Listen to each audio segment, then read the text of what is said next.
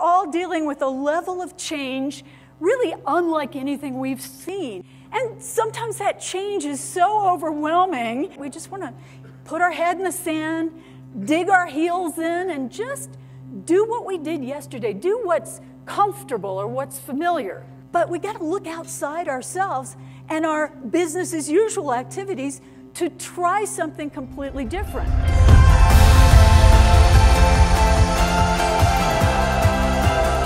Libby Gill is one of those people who gets it.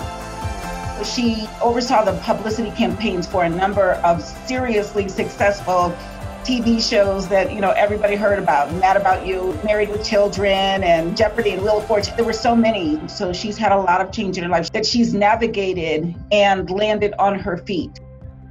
When I came to Libby, I had this idea that there was something I was missing. There was something I was supposed to be doing that was just big, but it was beyond big.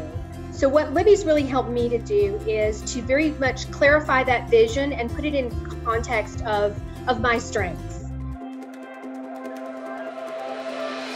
What do you think is the one trait that distinguishes a truly great leader?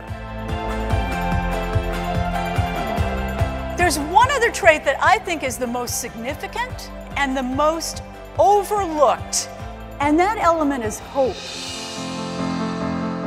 Hope actually comes from an Old English word, hopian, which means to leap forward with expectation. It lets you look at the future knowing that there are hurdles and obstacles and proceeding anyway. So you combine belief that change is possible, expectation that the actions you take will have a positive impact.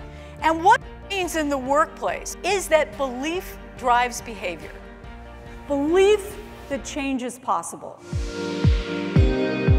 Because you are genetically predisposed to be a hopeful leader. No. I had you there for a second though, didn't I? We are wedded to our belief systems. We are wedded to what's comfortable for us, and sometimes looking at it from the other person's point of view can be really difficult. So you want to think about there are other ways to do things, there are other ways to be.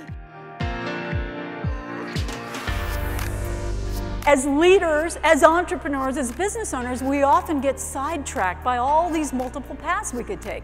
Not that you don't have many priorities, but just think about that one overriding vision. Clarify that vision for yourself in dollars and percentage growth and accomplishment, whatever it's meaningful to you that is also measurable.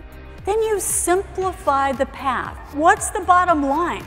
How do you make it not complicated? The world is complicated enough, but we've got to look at ways to simplify so we can free up the brain for creative thought, strategy, innovation, for those other ideas to pop in, and so that other people can connect with a simple, grand idea. So it's clarify the vision, simplify the path, and execute the plan. That, to me, is the whole secret to success. We are thrilled with what they're able to actually take out of the session and implement as soon as they get back to work. Her guidance, her wisdom, she does an amazing job in helping us grow, achieve, and connect. So it's really about this vision of the future that is fueled by passion, but grounded in pragmatism. And that's what high hope people do. We set more goals. We believe in our own agency. We believe we can take us to a better tomorrow, a better future. We reach the goal because we've got our eyes open to what the setbacks will be, and we believe it's worth fighting for.